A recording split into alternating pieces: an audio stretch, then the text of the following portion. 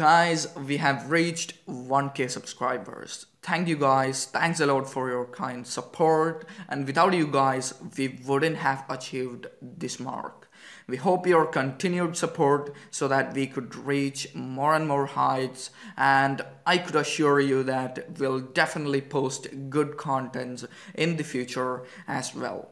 And as a part of this 1K subscriber mark, we have actually decided to start two new groups, one in Telegram and the other one in WhatsApp. So the kind of aim of these groups is that we could learn and grow each other. So through fruitful discussions related to the contents that I post in the channel, we can actually conduct discussions and we can actually learn and grow each other. So I have put the link in the description section. So post the video, join them right away and come back in here. So once again, thank you guys. Thank you from the bottom of my heart for your kind support. So with that being said, in this video, we are going to be showing you how to filter a table based on the user input in JavaScript. So I will not be using any sort of extensions or libraries. We'll do all those things in pure vanilla JavaScript. And yeah, without any further, let's jump right into it. Alright guys, so what I have here is a project directory, filter.js, and inside that I have created an index.html file. Now we'll start from scratch. So first of all, I'll make a table with some dummy data in it. So I'll quickly make that and come back.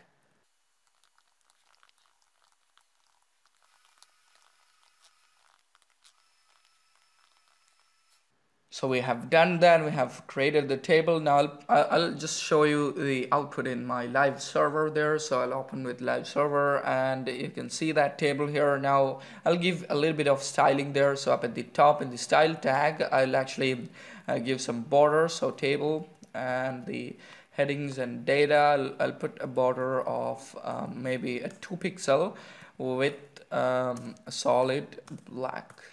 So with that being said, you can see that it's nicely bordered. Now I'll actually make an input tag here. So up at the top in the body tag, I'll actually make an input, maybe input text. So input text, and we'll actually give a name and ID of search, and I'll put a placeholder there. So search. I'm sorry for the typo.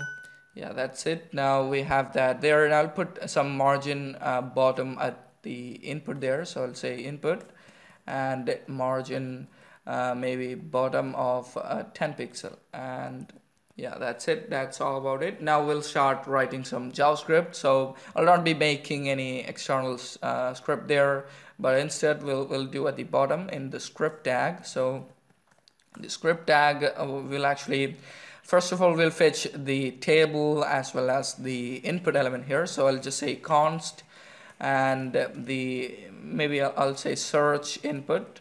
Search input is equal to document dot get element by ID. Now the ID we have provided is the search itself. Now we'll fetch actually we don't want to fetch the entire table. Instead we'll actually fetch the rows here in the T body, because we will be actually filter the table based on the first the table data, the John, which means the name itself. So we'll only take these rows into consideration. So in order to fetch that rows there, I'll actually call this as rows is equal to I'll use the query selector all. So I'll say query selector all, and in here we'll actually first fetch we'll fetch all the rows inside the T body, right? So we'll say T body, and inside that we'll fetch all those TRs. So with this one, let me check whether all those things are working. So I'll just say console.log rows, and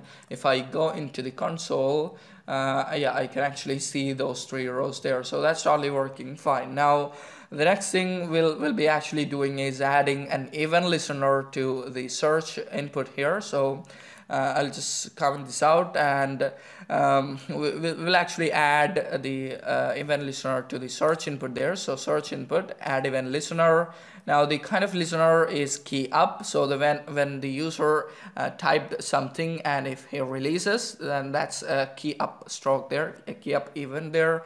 So yeah, if the key is up, then we'll actually execute a function. So that function will we can actually use arrow functions and all, but we'll stick with the regular functions there. So I'll say event. That function would receive an event.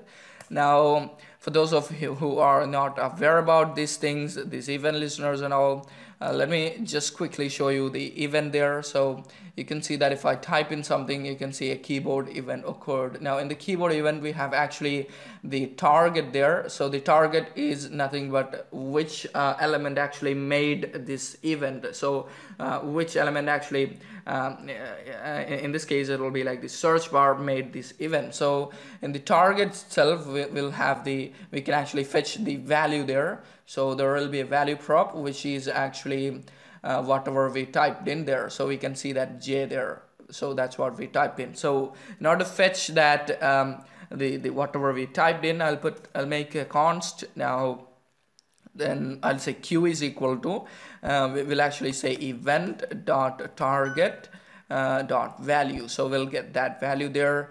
Now, the next thing we have to do is actually filter the table based upon the whatever the user typed in. So we'll loop through this stuff, these rows there. Now there are a couple of ways of doing it, but I'll show you a simple way of doing it. Now this is also a common way, and it's also efficient, no issues with that. Now we'll actually loop through these rows, and if that particular table data starts with whatever the user typed in, we'll actually if that is not the case, we'll actually use some styling. So I'll make display none, for example. So we'll show you that in a minute. So we'll actually loop through. In order to loop through that, I'll use for each. So rows, this rows dot for each.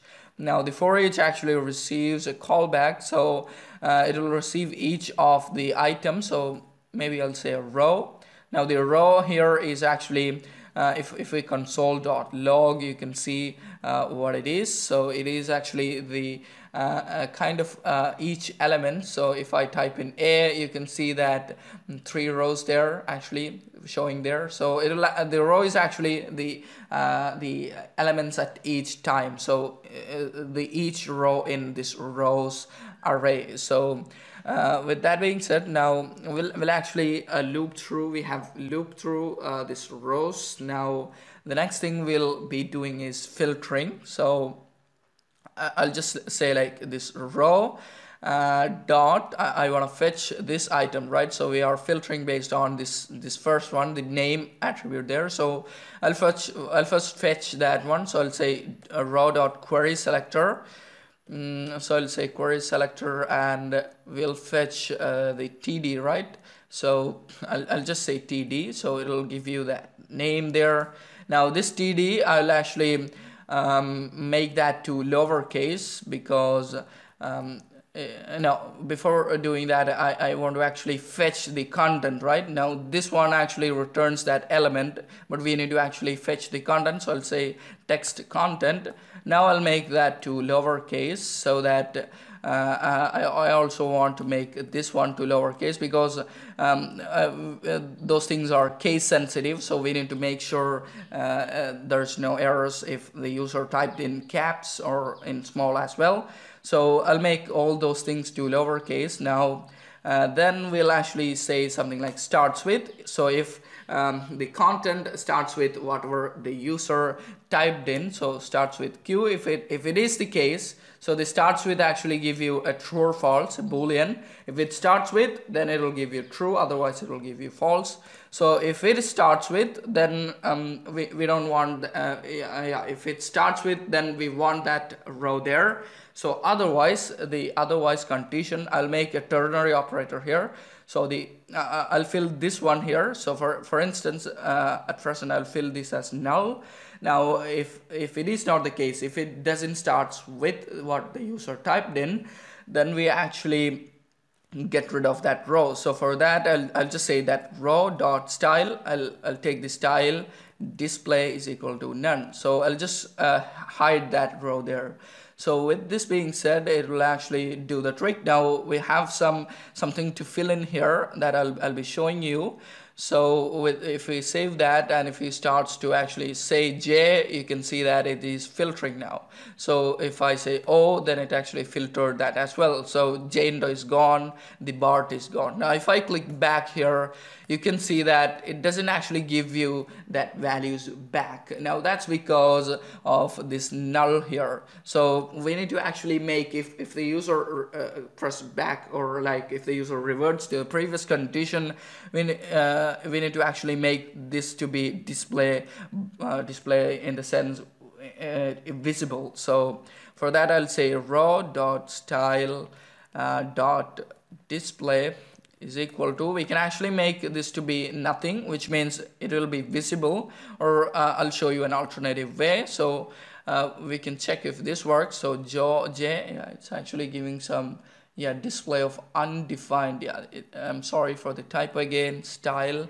So if I say J, it actually filters me. So O, it actually filters again. So if I press back button, you can see that it actually filters everything. And if I go into the elements, you can see that in the T body, you can see that it actually has those, since we provided displays equal to an empty string, it actually is saying the style prop there. So we can actually replace this one with table row. So the display is table row. So if we actually do the thing again, we can see that it actually filters the stuff, but this time it is much cleaner. We don't have that empty style there. We do have that table row there. So that's totally working fine, and this is it. This is one way of, and I have said that this is one way of doing it. There are a couple of other ways. Now this one seems to be very simple and very understanding.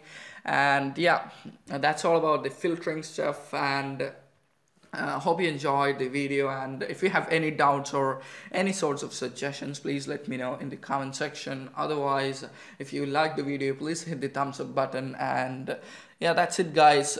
Thank you for watching. If you haven't subscribed my channel yet, please do subscribe my channel and click the bell icon near to it. So thank you for watching. We'll see you in the very next one.